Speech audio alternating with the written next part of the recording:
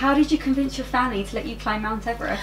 A lot of people think it was like a shock question, but it wasn't. It was yes, it was a shock, but it was a gradual sort of chipping away at that box they put me in. So I started off with smaller mountains, and I slowly started to gradually do bigger mountains until one day I decided to actually climb Everest. And I remember I was in Antarctica, and it was a few days before my birthday, and my father calls me on the sat phone and says, "Oh, happy birthday, you fly back, what do you want for your birthday?" And I said Everest.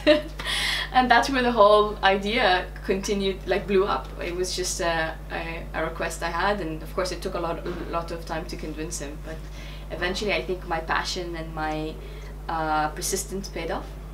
It definitely did. You climbed Mount Everest, the 7 summits. Yeah, I still can't believe. What's next? It's really strange when people tell me, you know, what it's next. I usually say Denali, but now I finished Denali, so I'm like, next is probably another mountain. No, another mountain, but an emotional mountain, which is my book. I'm trying to get my book published, so that's my next mountain. Interesting, emotional one. Emotional mountain, for sure.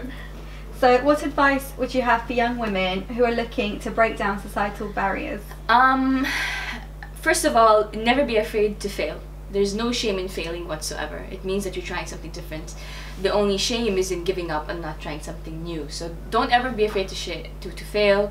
Wear your scars with pride. They shape your soul, and just don't ever get demotivated because something didn't work out once. I've heard no so many times, but I take it as an invitation. So always try to turn it into a positive, and take these barriers as a bar to jump over, not as something to pull you down. Not a limit. Not a limit. A starting point. Starting point. I love that.